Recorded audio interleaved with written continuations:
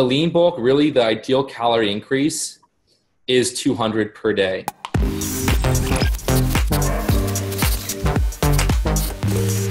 So if your maintenance is 2,500, you will see the best results eating around 2,700. That's really where you're able to maximize muscle growth, but you're not gaining fat. Now you might start at a 200 calorie increase and you might be like, oh shoot, my weight's plateaued for a month or for 2 weeks. Then you might jump up by 200. Those are people that have more adaptive metabolism. So some people, if they increase their calories beyond maintenance, their body responds and they start burning more calories. Those are rarer. Most people tend to, through our environmental conditions and our genetic code, we're able to gain weight easily. If you think about it, like if your ancestors grew up in very harsh conditions where there would be food shortages, then it was important that when food was there, we could gain weight easily and eat a lot of food and put on weight. But people that were in environments where food was very readily available all the time, they weren't living in harsh winters, well then their body didn't have that necessity to store as many calories and gain as much weight.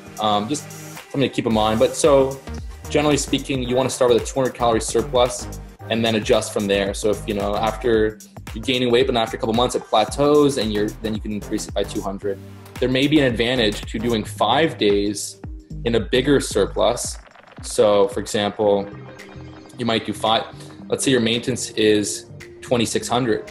You might do 5 days in a row at 2,900, 3,000, and then go 2 days around 23, 2,400, just to kind of optimize the benefits of being higher calorie and then going to low calorie and vice versa. So the option's really up to you if you like to do that. If you find it easier just to keep it the same every day, do that. But there can be an advantage to going a bit higher 5 days and then going into a deficit 2 days. But again, you want to average out per week about a 1,400 calorie surplus. And interestingly enough, it doesn't take as many calories to build a pound of muscle as it does to build a pound of fat. Some research shows a pound of muscle requires 2,800 calorie surplus. So 1,400 calorie weekly surplus is great.